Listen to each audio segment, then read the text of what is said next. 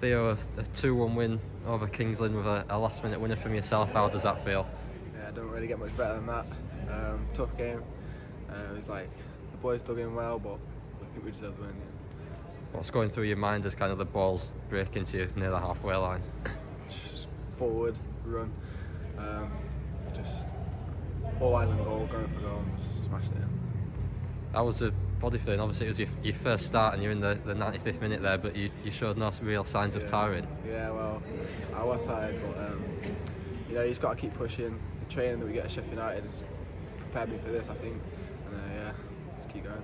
Obviously you came in for your first start tonight. What did Russ kind of say to you before the game?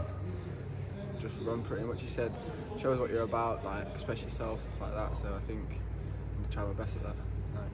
How did you find it kind of linking up with Frank up front as well? Yeah, I enjoyed playing with Frank. He's more of like the big, strong, and I'm more of like the runner and behind. I think we work with each other well, so yeah.